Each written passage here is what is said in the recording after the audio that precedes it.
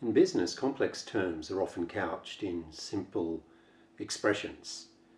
One of the reasons for this, of course, is that business leaders have to communicate some powerful ideas very effectively to large organizations, to analysts, to a whole range of stakeholders.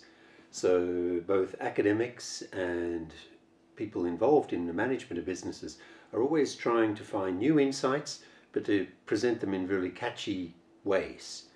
And so this notion of couching the complex in simple terms is something that I want to revisit throughout the course to remind us of some of the key terms and how some of these simple, catchy expressions actually open up a wide range of interesting issues and insights about the kind of challenges that are faced in business.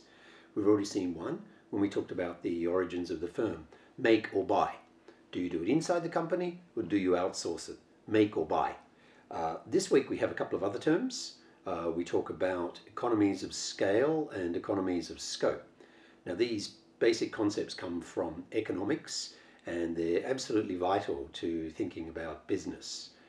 Economies of scale, really quite straightforward. Simply put, the more you make, the cheaper you can make each one. Okay? So if you want to make one muffin, obviously there's a lot of work.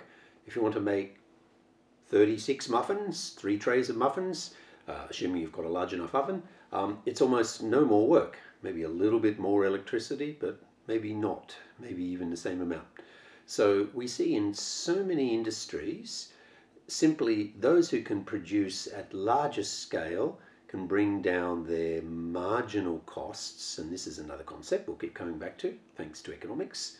The cost of making an additional unit, that's the notion of marginal cost, like the cost of adding one additional student to a class, the cost of making one additional car when you're already making 1 million cars in a factory a year. That's marginal cost. So those scale economies, to be able to manufacture at scale, to produce at scale and bring down your costs, is a key principle in economics and business. It helps to answer that question we posed in this week's lecture, and that is, why do we have a few big companies and why do we also have lots of small companies?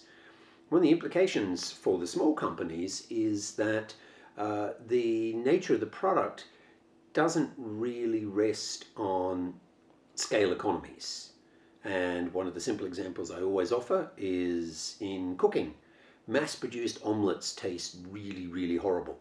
If you've been to a typical breakfast buffet, the one thing we often want to have is eggs for morning. In the morning, you open up the hot box and there's this big mushy pile of egg.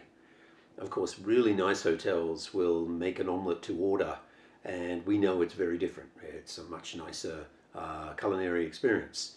So in a range of cuisines, we see that if you try to scale it up too big, you have to make real compromises in terms of quality. You get away from that artisanal, very sense-driven culinary skill that we see in fine cuisine. On the other hand, of course, if we just want to eat cheaply and reliably, we see the other extreme. We see McDonald's with massive scale economies. What that means is that we can eat quite reliable food, not bad, guaranteed to not poisonous because their controls are so good. And because it's produced at such scale, it really is quite astonishingly cheap. If you think of what a McDonald's meal costs you compared to an hour's income, even as in a part-time job as a student, one quickly realizes that the scale effects are really significant. And in so many fields of manufacturing these days, with high levels of quality control, with technologies, with scanning, with IT, we can secure mass production very efficiently with very little waste at very high quality. And this is a significant factor in explaining why we've seen dramatic declines in prices in so many industries over quite a few years now. So in a sense, the origins of deflation, defure in Japanese, have a lot to do with a combination of scale economies and considerable competition and efficiency in sales and distribution, passing on the benefits of those scale economies to customers. Because it doesn't always happen that way. You may have scale economies, but very often scale economies come about because of a monopoly provider. You've just got one big business providing all of the services, and they can provide it, or the product, and they can provide it quite efficiently. But because there's no competition, they can capture lots of profits. They don't actually have to pass on the benefits of those scale economies to customers. Now there's a related concept, and it's in the slides, and that is the notion of technically efficient scale. Now this is another concept from economics, and it simply reminds us that there is a scale at which things are produced that hits a high level of what economists like to talk about as technical efficiency, the optimum level of production. That often you can exceed that. If you try to make too much at scale, there are going to be compromises in terms of quality, and in the real world of business, there are often supply side constraints, there are often organizational control problems, and this is where many businesses actually go wrong. They start out very successful, they grow very rapidly, they grow too rapidly, and they lose the ability to actually maintain their quality because they lose the ability to control effectively. They have to source so many inputs, employees and many other inputs, and when they grow too fast, they often lose control. As the example of the omelette suggests, that certain things are best made in small batches, and this is a booming trend in a range of more premium consumer products. You'll often see this written on everything from whiskey to craft beer to gin, for example. Small batch production. It speaks to notions of the artisanal, of people with a love of the product working in often more traditional labor-intense ways, making a high-quality product. So in a sense, the reason why consumers value this so much now is because we have become so accustomed to standardized mass production that we also want to add into our lives something a bit different, something a bit more artisanal, a bit more small scale, a bit differentiated.